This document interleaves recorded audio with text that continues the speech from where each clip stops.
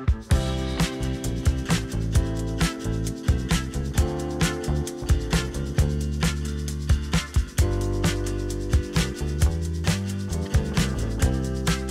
name is David. We're from the Sustainable Growers of London, and at the beginning of this year, London Environmental Network selected us to bring growers together from the City of London area to help make more aware that people can grow their own food and engage together and help each other out.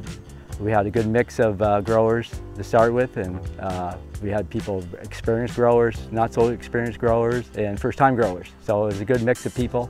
Some of the goals that we set out for were to help people with the rising cost of food, help people be more sustainable, take more control over their food, and to, at the same time, reduce waste. So we can do composting.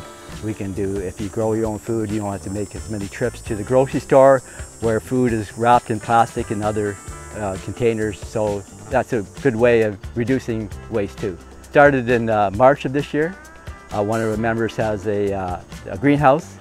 So it was about 7 or 8 of us gathered together at the greenhouse, and we started planting seeds in the greenhouse, get an early start on it.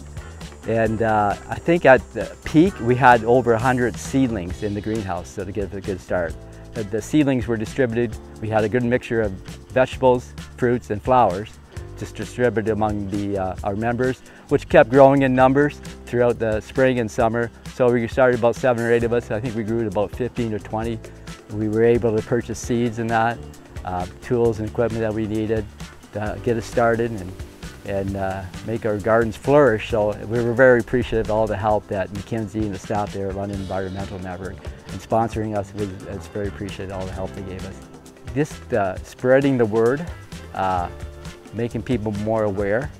I think people are, the thinking is trying to shift back to the land, to their land, that they can do this, they can grow their own food, making less dependent on other people.